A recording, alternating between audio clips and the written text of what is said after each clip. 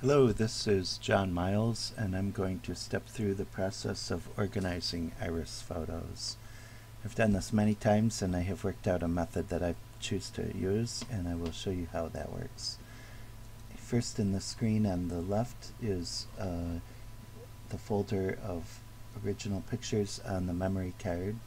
It's plugged into a card reader through USB, and over here is the pictures folder. I put the iris photos into a separate folder, and each person has a folder with a date and their name. Now, in some cases, such as today, the person here has a folder already created. Other times I'll bring in a batch of several people and sort them into their folders. So here is the destination folder. I'll take these and I right click and drag over here, and I choose to move them to clear them off of the memory card. So then I am done with the memory card. I'm going to close that and then open this window up a little bit to take a bit closer view.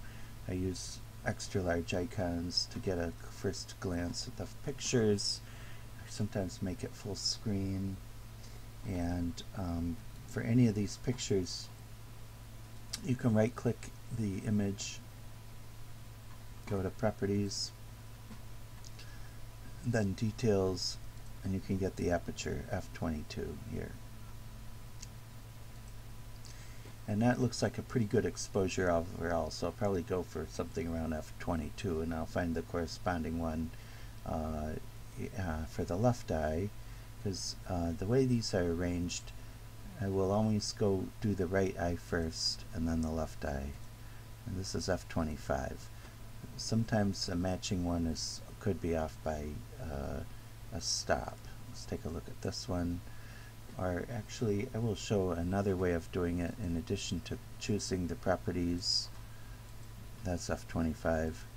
You can also put this into detail view, and I can add in the f-stop. I just go down to the F section, choose f-stop, and then you can see all the f-stops. And that will show for other pictures in this sequence, this window as well. So if I go to another one, it will show this as well.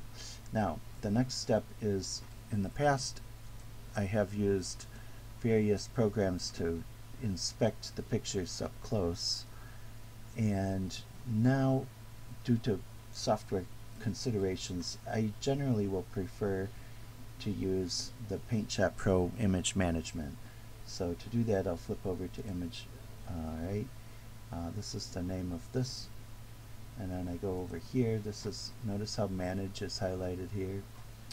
So then I'm going to expand the folder tree, go down to the folder I'm looking for, and when there's a group of people at an event, they're often grouped together, as in this case, and then I'll choose this starting picture. 2107 is the number, and now I can compare that. That starts out at a bright aperture, larger aperture, and it goes down. With this program, you have to click the background to make this information active. So here's f20.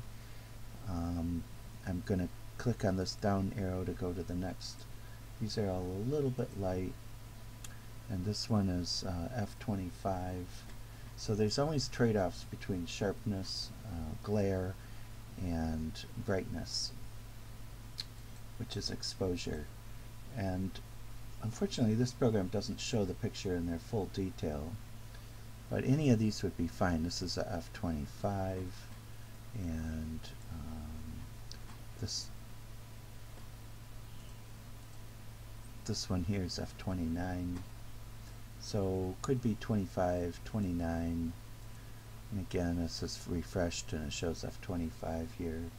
Probably f22 is a little bit bright. That's this one that I thought of first. Here we have a f25, although it has a little more glare. But let's say I choose this one, then I click edit, and it will open the frame. and I can inspect the focus and image quality by rolling the wheel forward here. Now up here I go back to Manage, and I need to pick out the best or matching left iris. This here one is f25, so I'm going to step through. Now we're on the left iris.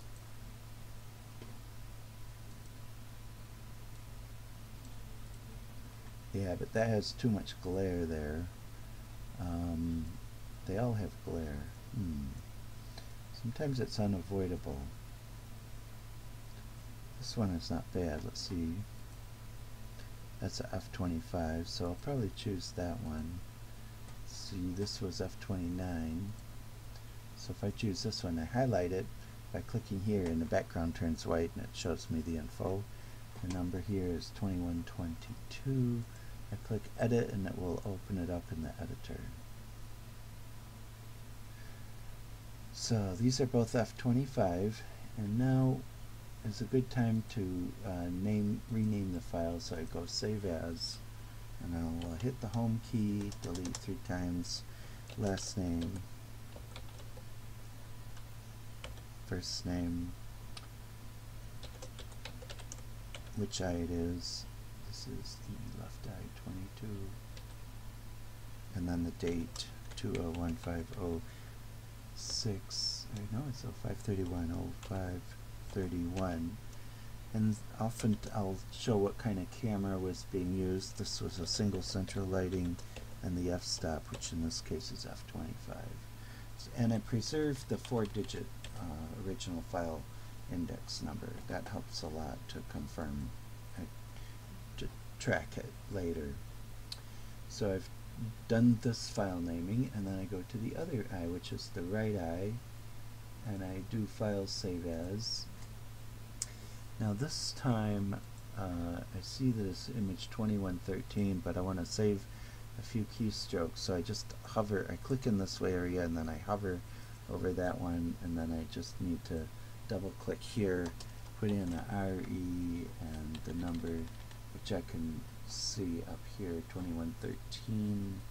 I type in like that. So there's the right eye. Alright, step 2. The next step is I choose the cropping tool, and the cropping tool will remember the size and shape of the previous use, which is typical iris size, about 13 millimeters square. Bring it down maybe to 11.5 by 12. Now, on most image editing programs, when you see a check mark, that means you're ready for this program to apply that change, so we do that. And then I flip over to this one, and I use the same size of cropping because it's generally the irises don't differ that much in size, and you can get them both exactly the same size. Then you save it, Save As, add in a C here for crop. So here's the left eye cropped, and here is the right eye cropped, so I save that as, and I put in a C here. And the last step I do is I will make this a 2-up, so I change the canvas size. I take this number 3273, that's going to be 65 plus 46, so 6550 is close enough. And then the 3168, yeah. And I anchor it here so it stretches it out wide enough to hold the other picture. Then I click on the border to make that active. Change the selection to get that out of the way. Do a copy to Clipboard. Now it's ready. Go over here and I do a Control E, which is a copy in position. And I bring this right up there.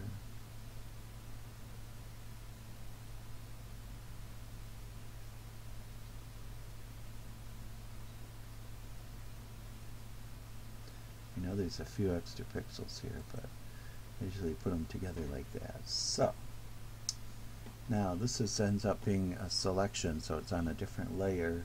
So what I do is I merge, all flatten, and then I select none. Alright, so that's my 2-up.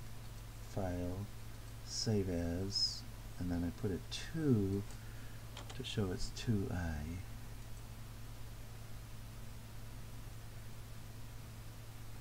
Then the next step is to print this out.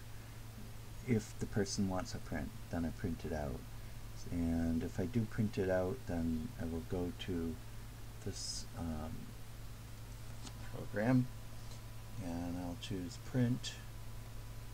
And I usually print out the 2-up on a nice large, let's see, the dimensions are 13-inch by 19-inch paper, and Canon Pro 100 is a recommended printer. And I also choose to include the image name, which shows up there as the printing options. That helps identify the photo, and it puts it right under the middle, and then you can crop it down and they have a nice photo. That is how I do my iris pictures. Then I will do this for all the folders, one for each person. Then I emailed the person the 2-up and the 2 cropped 1-ups. That's it.